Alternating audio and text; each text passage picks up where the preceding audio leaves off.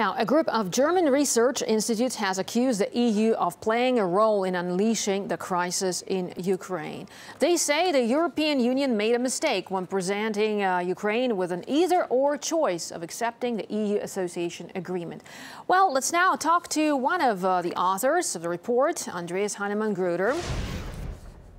Andreas, thank you so much for joining us here on RT. Well, very interesting finding here. I mean, whether researchers are right or not, that this either-or choice alone could have triggered a revolution. But what is your take as to the catalyst of unrest in Ukraine?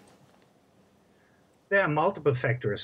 Most of all, they are of a domestic nature. But the point is here, with respect to the EU, that it pressed Ukraine for making a decision between Russia and the EU.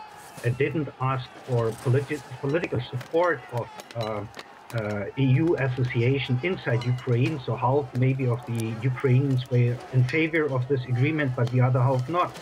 So the EU approached this whole issue as if it is a bureaucratic, technocratic deal, and didn't take the necessary political legitimacy into account. So in that respect, it played a role, and when the Yanukovych government didn't sign, it put actually a premium on regime change and said, you know, those get money who will replace the incumbent president.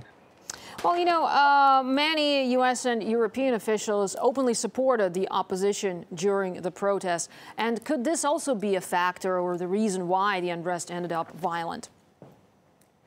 For sure, because part of the opposition understood that they are backed by Western powers, and only at a very late stage, some of the Western foreign ministers understood that there is more than just the ousting of the incumbent president at stake, that the Ukraine may collapse, that a failing state is here.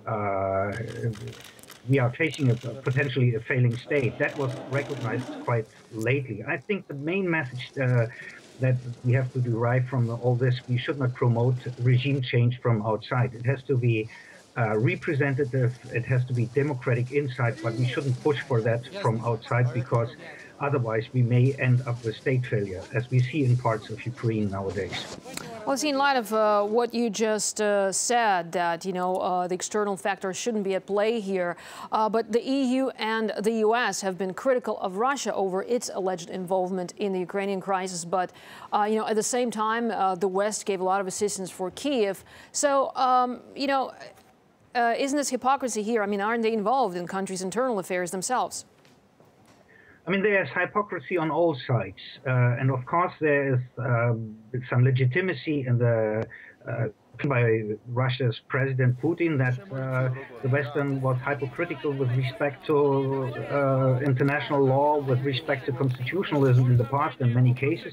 But the situation is not bettered by becoming hypocritical oneself now. So I think the outcome in the end can only be that we strengthen international institutions again, like the OSCE, like the NATO-Russia Council, like the cooperation with the EU.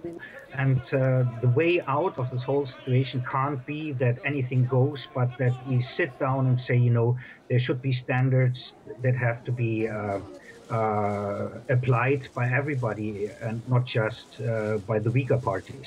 Okay, well, President Obama says historic ties make Russia's interest in Ukraine legitimate, yet he's urging the international community to isolate Russia. So how exactly could that be a solution to the crisis? Very briefly, if you could, sir.